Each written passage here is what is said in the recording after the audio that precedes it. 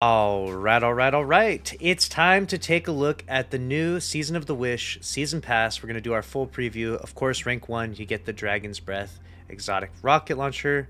And then we have just upgrade materials and stuff, Wish engrams. You're going to get this shader right here, which is Valor at Dusk, and almost all purple shader there.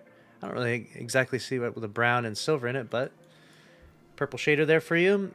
And then the usual small XP boost. We got censored finisher.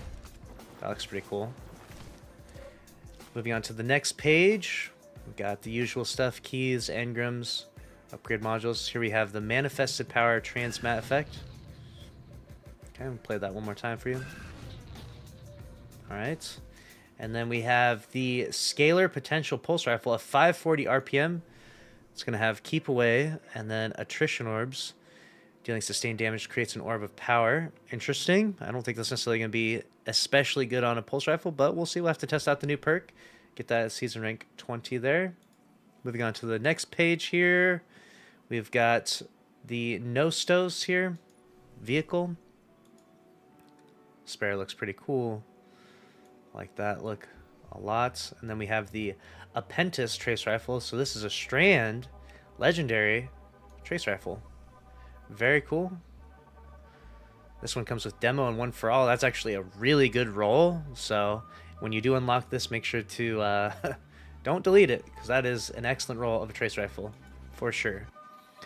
Next up, we're going on to the next page, and there's Dragon's Breath if you don't pay for the season pass. Rank 35.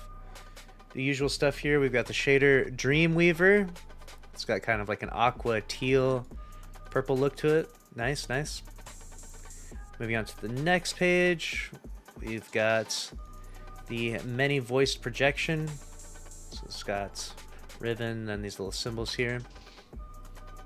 Deep sight harmonizer, which you'll want to use to craft some of those weapons, put the red border on them. Then we have the anthemic invocation shell. That looks pretty cool. So the aesthetic kind of fits the entire theme of the season. Moving on to the next page, we're going to look at everything here. Now we're starting to get into some of the armor here. So we've got the Worm Guard gauntlets. This is what it looked like on the Titan here.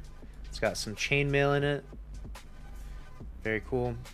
And we've got the Worm Guard greaves here. That's what they look like. Look very simple, very basic. Pretty clean look to them. Another deep sight harmonizer. Got your gauntlets here now. Whoa, those look awesome. I like those gauntlets quite a bit. Class item for the Titan. There it is. Okay, make sure I'm not skipping over anything. And going to the next part, we got the boots now. Very cool, very cool. Those look really good. Now moving on to the chest piece. A Worm Guard chest piece, chest plate. Nice. Now we have the Luminous Vigil emote here. Okay. It's like we're just chilling with a candle. What a simple emote. Interesting. On to the next page, we have the Anthemic Invocation mark. That looks, I like that one a lot. I like how long that mark is. It goes all the way down to your foot. Then we have the Worm Guard helm. Nice. Moving on to the next page, the final page now. We got the Anthemic Invocation plate. Very cool, very Ahamkara-like. Got our Ascendant Alloy in there.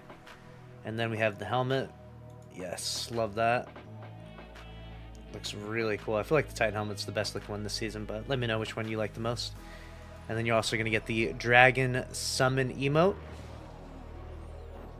Very nice.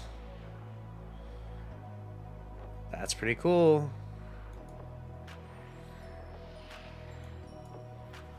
And then we've got the Dying Dream weapon ornament. Okay. I like that. And that's it for the season pass. Let me know your thoughts. This is going to be for 188 days? No, not 188 days, 20 hours. Oh, God. It's going to be such a long season, but make sure to subscribe if you enjoyed. Smash the like button and click on the screen here to watch another video from the channel. See you in the next one. Later.